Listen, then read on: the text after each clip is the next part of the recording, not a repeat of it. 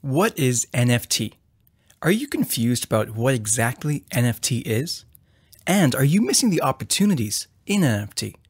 Or are NFT buyers paying massive amounts for nothing? The NFT industry is perhaps one such puzzling investment opportunity that some people get it and some people just don't. Such an investment opportunity could turn out to be a multi-bagger with the correct approach, but it also attracts more than the usual amount of scams. You can no longer say that investing in popular stocks like Amazon or Apple are asymmetric bets. But imagine investing in Amazon when only a few people believed in internet businesses. That could have been your moonshot investment. And as easy as that sounds in hindsight, the popularity and ignorance around internet businesses at that time also created a bubble of dot-com companies not having real income or intrinsic value. So it would have been difficult to identify Amazon or Google out of all of the scam companies. NFT seems to be exactly at that stage right now. And if you want to pick an Amazon of the NFT industry, you have come to the right place. In this video, I'm going to explain what exactly NFT is, why people pay for NFTs, and how you can buy and sell them. Make sure you stick around to the end, as I'm going to share some important points that you should consider before buying an NFT and avoid scams. Sounds good? Let's begin. What is NFT? A non-fungible token, or an NFT, is essentially a unit of data which establishes proof of ownership over a digital asset. What makes it different from other coins and tokens is that it is unique and non-interchangeable, that is, non-fungible, unlike Bitcoin. One Bitcoin is exactly the same as another Bitcoin, but NFTs are always different. Just like cryptocurrencies, NFTs are also stored on a blockchain. Therefore, the proof of ownership of a particular digital asset is publicly available and verifiable. NFTs were first launched on the Ethereum blockchain, but other blockchains, including Flow and Bitcoin Cash, now also support them. You can think of NFTs as ownership rights to art, for example. If you own an original Mona Lisa, what makes it valuable is its certificate of authenticity. Everyone could download the Mona Lisa from the internet, print it, frame it, and place it on the wall. But no one would pay you if you try to sell it. But you could sell your Mona Lisa for millions if you had a certificate saying that it is an authentic, original Mona Lisa. Similarly, NFT is like a certificate of ownership that gives value to a digital asset. Although NFT is often associated with art, literally any kind of digital file can be stored as an NFT to identify it as the original copy. It can be a photo, art, video, or a music file. Even tweets and memes have been made into NFTs. NFTs most likely come with a license to the digital asset it points to, but this doesn't automatically confer copyright ownership. The copyright owner may reproduce work and the NFT owner gains no royalties. For example, if you own the first ever copy of the Harry Potter book, J.K. Rowling is still a copyright owner. You're not entitled to royalties from the sale of other Harry Potter books.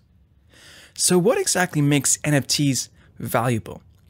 Well, like any piece of art or collector's item, the NFTs do not have any intrinsic value, but only a perceptive value. If a group of people is willing to pay for it, then it carries value. There are broadly two reasons why people are willing to pay for an NFT. The first reason is rarity. Just like any physical asset, people pay to own a digital asset just for its rarity. This could be something one and only, like owning a famous painting, or something limited and unique, like Nike special edition shoes, or something previously owned by a celebrity, like Barack Obama's jacket. In the NFT world, the first ever tweet was sold by Jack Dorsey for over $2.9 million because it was the only first tweet ever. The US basketball league NBA has introduced trading card NFTs embossed with iconic basketball moments which are sold via NBA Top Shot, which could be considered as limited and unique collectibles. The rarity of an NFT could also be its ownership history. For example, if Eminem bought an NFT and resold it, people would want to buy it just because Eminem held it once. The second reason, and probably the reason why I would pay for an NFT, is its utility. If, for example, Elon Musk sold only 5 NFTs, and by owning one of them, you could have a lunch meeting with him every year for a lifetime, these NFTs would quickly become popular.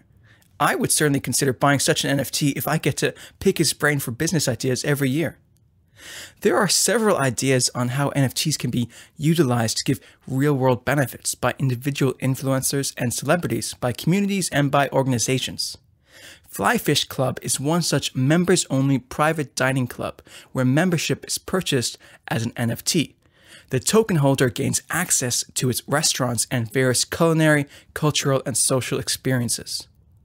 Now that you understand what NFTs are and why people find them valuable, let's find out how you can buy and sell them. But before we move on, if you find this video valuable so far, please give it a thumbs up. It makes us feel appreciated for all the hard work we put into making videos. Alright then, if you watch this video so far, you're probably looking for opportunities to make money in this industry. NFTs could either be bought as a collectible for fun, or they could be bought with the expectation of reselling for a higher price. But how do you buy an NFT? Well, the process of buying NFTs is quite simple. NFTs are either sold by the digital creators, that is, minted for the first time by the creator of the NFT, or listed for sale by the existing NFT owners. NFTs are bought and sold through marketplaces. For an analogy, you can think of online marketplaces like Amazon and eBay that connect sellers of physical goods with buyers. Similarly, for NFT, there are marketplaces that connect digital creators and NFT owners with the NFT buyers. Some of the popular NFT marketplaces are OpenSea, Axie Marketplace, and SuperRare. To buy an NFT, you need a compatible wallet that is funded with cryptocurrencies like Ethereum. Using cryptocurrencies, you can buy or bid on the NFT. An NFT is a token, just like cryptocurrency. Once you buy it, it is stored in your wallet. The important thing to keep in mind is that, unlike cryptocurrencies, NFTs are not very liquid. You can list the NFTs for selling on the marketplace, but there isn't necessarily a buyer who is willing to purchase them. One of the important concepts to understand in the NFT buying process is NFT drops by the creators. Put simply, an NFT drop refers to the exact time and date when the NFT minting will happen. If you can get in on an NFT drop the moment it happens, you are more likely to get your NFT cheaper before the value, hopefully, soars. But how do you decide which NFT to invest in? Investing in NFTs is a relatively new phenomenon, with celebrities like Eminem, Paris Hilton, Shawn Mendes, and more jumping in to create their own NFTs. But if you make an NFT investment out of FOMO, or just for the sake of bragging, chances are you'll make a mistake. So here are 3 rules that I suggest you consider before making an NFT investment. 1. Do your research. If you were to buy a new smartphone, you'd probably go with Apple. And if you were to buy furniture, you'd probably go with IKEA.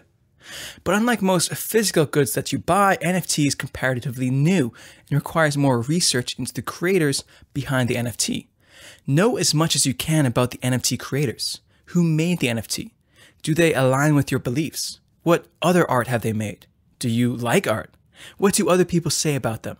Are they part of a community, and what's their reputation? Researching the NFT creators will help you avoid a scam and collect authentic NFTs. If you can't find good information on the creator, you may want to avoid that NFT. Second, set a budget. Like any risky private investments, you should only spend what you can afford to lose. Set a budget for NFT investments, considering your risk profile.